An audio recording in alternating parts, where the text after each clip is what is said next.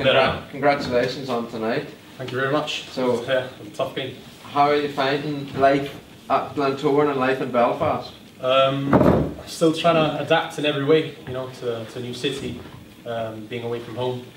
But I think my new teammates have definitely helped me settle in. Really happy with how everything's going so far, training, etc. So can't complain. Great start for me.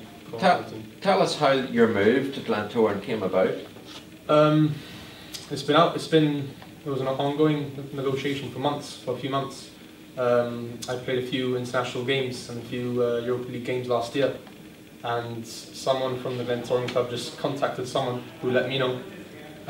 We basically got in touch and they showed their interest for me, and it just went on from there, to be honest.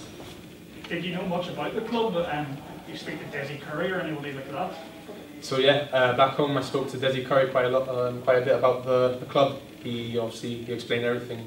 He told me it's a massive club, a lot of great history with this club, and the fan base is very good as well. So, but I already knew a bit about the club, so I knew it was a big move and the right move for me to get into this team.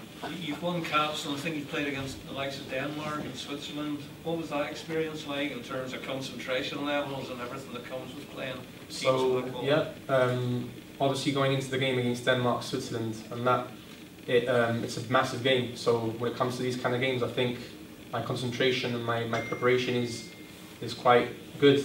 So you know, it helps with the nerves as well. So I've played against big teams, big names. So it's good. It's good for preparing for big games like this. And another big game next week, Motherwell, Scottish Premiership side. Yeah, we're all pretty happy about that. We know it's a massive game for us, big game for the club as well. The fans obviously are excited for that. We know that.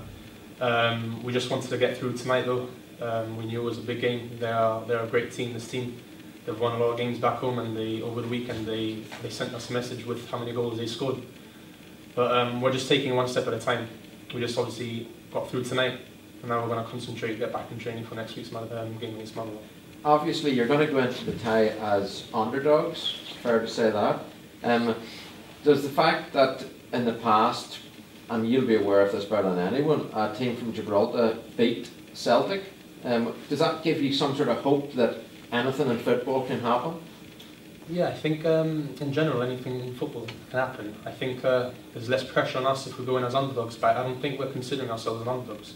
We know we have a big chance of playing well, with winning, so it can work to our advantage, but we don't see ourselves as any underdogs in any way.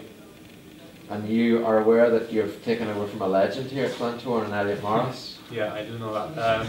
Listen, I'm trying to learn as much as possible from him. I try like a sponge. I try and absorb everything he teaches me. So before coming here, I knew he was a legend in this club, and it's big shoes to fill. And I hope I fill those shoes. Well, you made a very important save just after the break. That must have given you a lot of confidence for the rest of the match. Yeah.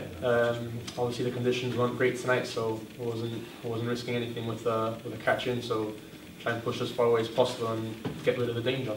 But overall, it was a good performance in the team. Very solid defensive display. So I think it was a great team effort. And you must have been encouraged. I mean, it's the first time a lot of you guys have actually played competitively together. You must have been encouraged by that. Yeah, but we've adapted well with each other in training.